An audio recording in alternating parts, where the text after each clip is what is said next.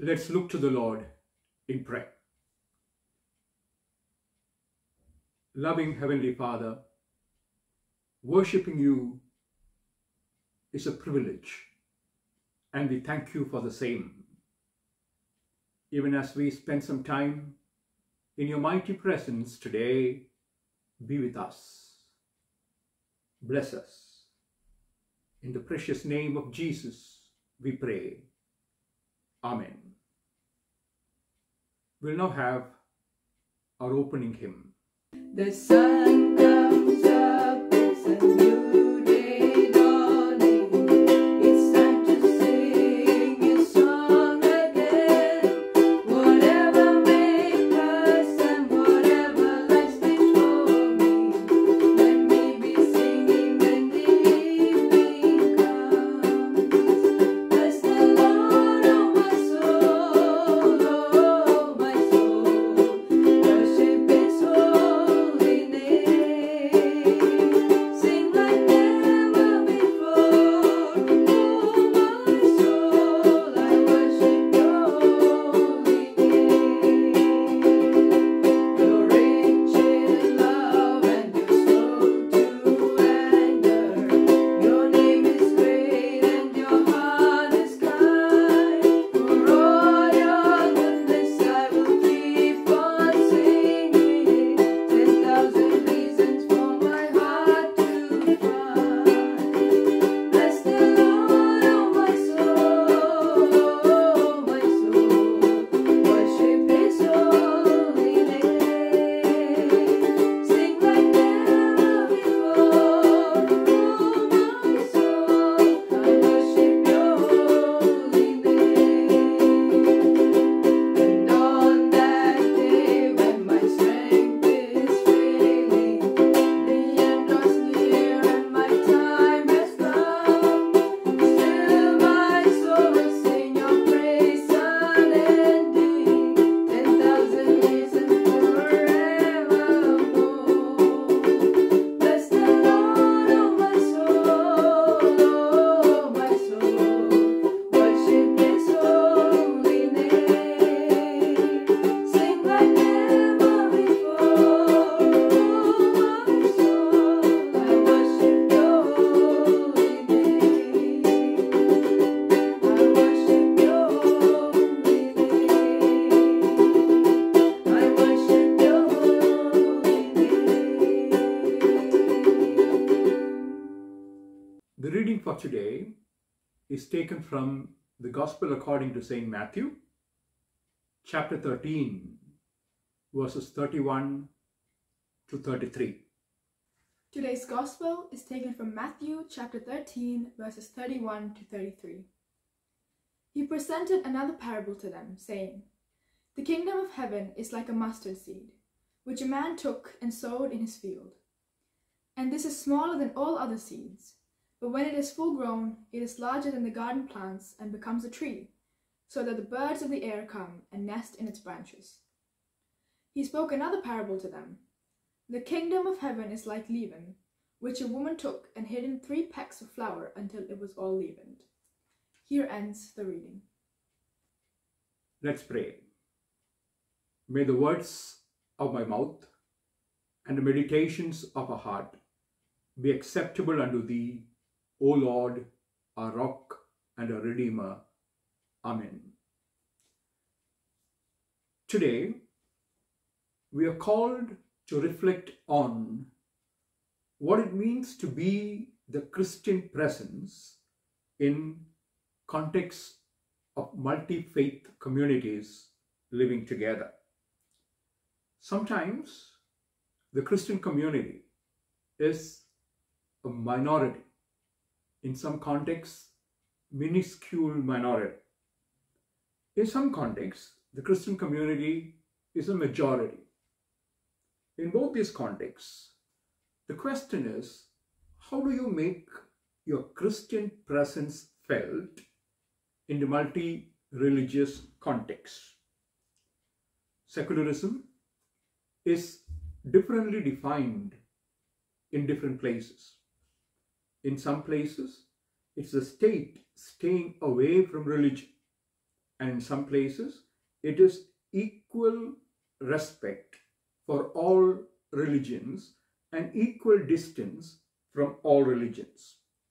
But what is actually the Christian presence in community? We are used to the phrases light and salt. We have been told the Christian presence is the presence of love made manifest. It's the presence of compassion, active and engaged. It is all about justice, living out justice, and taking positions on justice. It's all about affirmation of dignity, human dignity, and dignity of all life. It's all about mutuality. It is all about respect. Quite a lot of post-colonial critiques has tried to redefine mission and redefine our responsibility as Christians, affirming the local. We have critiqued the military and merchant aspects of mission and have searched for more and more localized, culturally sensitive, indigenized ways of being Christians.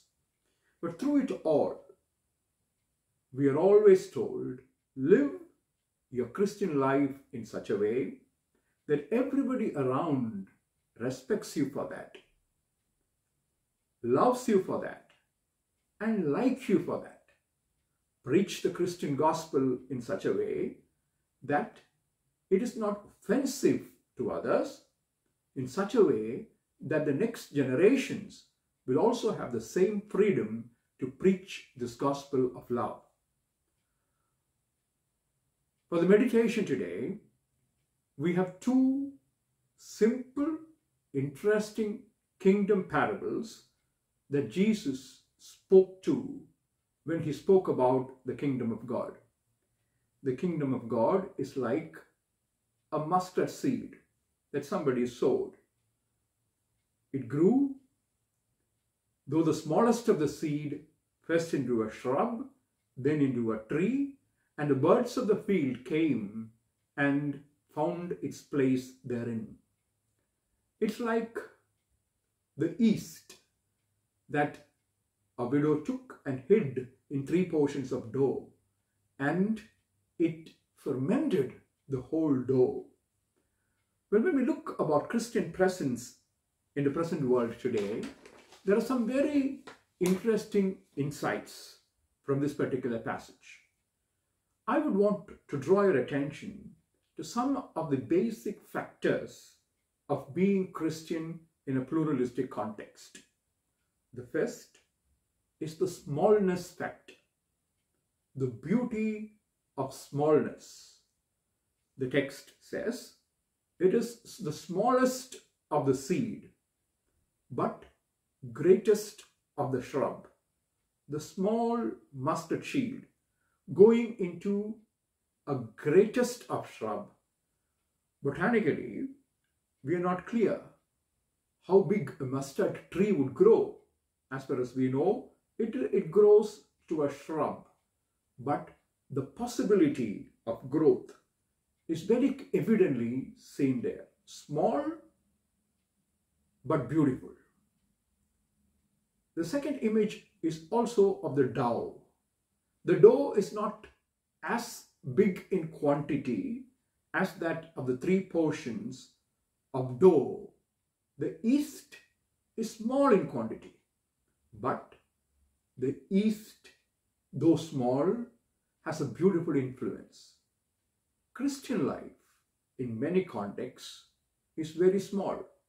Christian presence is very small, but the scripture, kingdom values tells us small is beautiful, small is enough. The second factor is the potency factor, the potential factor.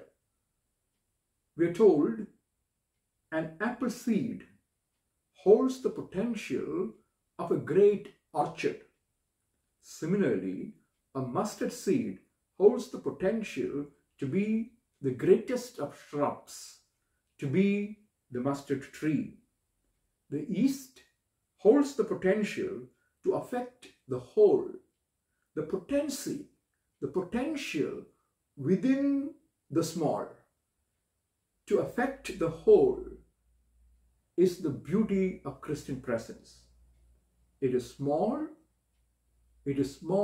yet potent.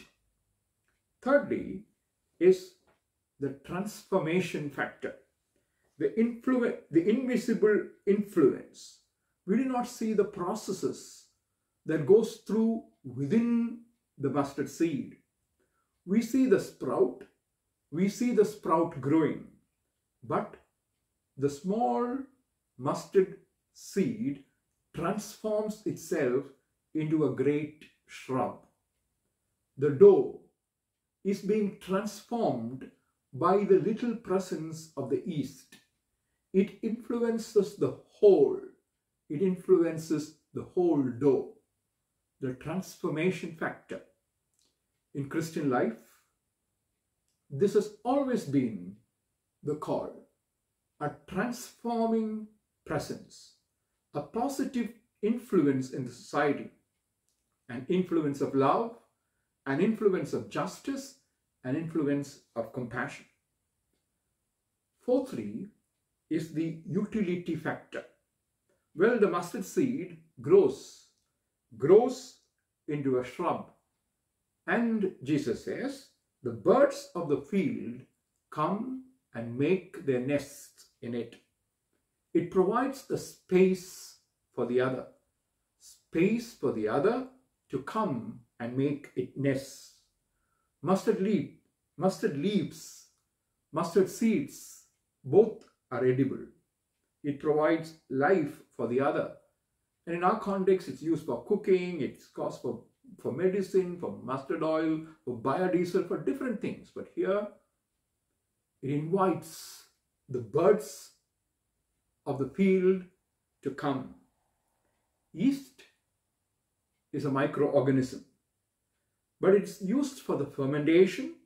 It makes the dough ready to be kneaded into bread, to be made edible. The utility factor. Christian presence and the utility factor. The nest for wandering birds. Christian presence, making what is available useful. When we look at our health ministries, our education ministries, our engagements into society, into social life, into social fabric, this utility factor of this Christian presence is something we should never forget. Fifthly, there is this interaction factor. Diverse elements work together for the common good. The seed, if it stands by itself, stands there. But the seed grows in the ground. It is grounded. Christianity should never be a potted plant. It has to be grounded in the soil of the land, in the culture of the land. It then sprouts, it then grows, it interacts with the context, it interacts with what is around it, and it grows and becomes fruitful and a space for the nest. The dough and the yeast peacefully coexist, but both are transformed. Both are transformed for better. Friends, we talk about shared values. We talk about peaceful coexistence. And both these are important in a multi-religious context. We cannot also ignore the initiative factor. Look at the text. The mustard seed, someone took it and sowed it in the field. The yeast, a woman took it and mixed it with the dough. Initiatives for kingdom results. Christian presence is all about initiatives based on kingdom values. Kingdom presence Christian presence becomes meaningful when our presence influences the kingdom values. It's a presence of love, initiative of justice, initiative of peace, initiative of fullness of life in Christ. And finally, we cannot ignore the invisibility factor there.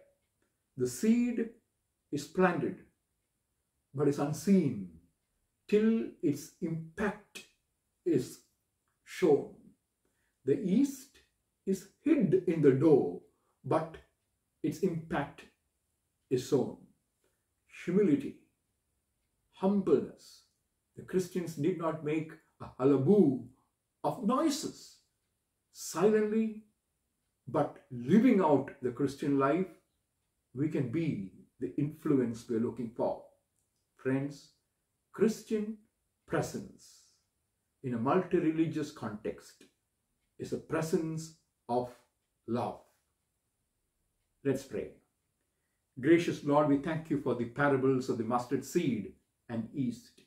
Small though we are in many contexts, thank you for reminding us small is beautiful. Thank you for challenging us about the potency within us, the possibilities of transformation. Thank you, Lord, for telling us that we should be useful people, interacting with the context in which we are placed. We thank you, Lord, for reminding us Christian life is all about initiatives of love and justice. Invisible though we are, help us to be a powerful kingdom influence. In Jesus' precious name we pray. Amen. We'll now have a closing hymn. Seek ye first the kingdom of God and His righteousness, and all these things shall be added unto you. Hallelujah,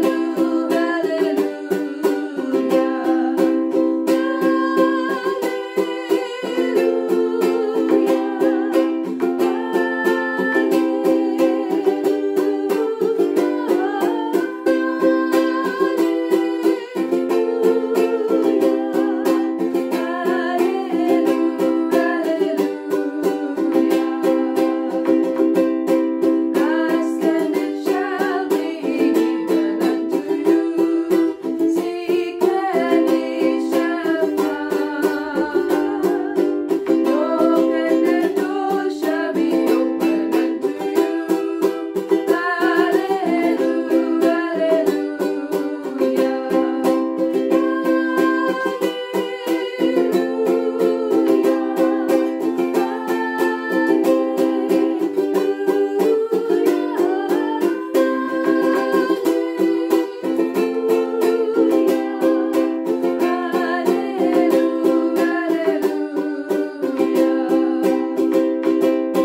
We shall not live by bread alone, but by every word that proceeds from the mouth of God.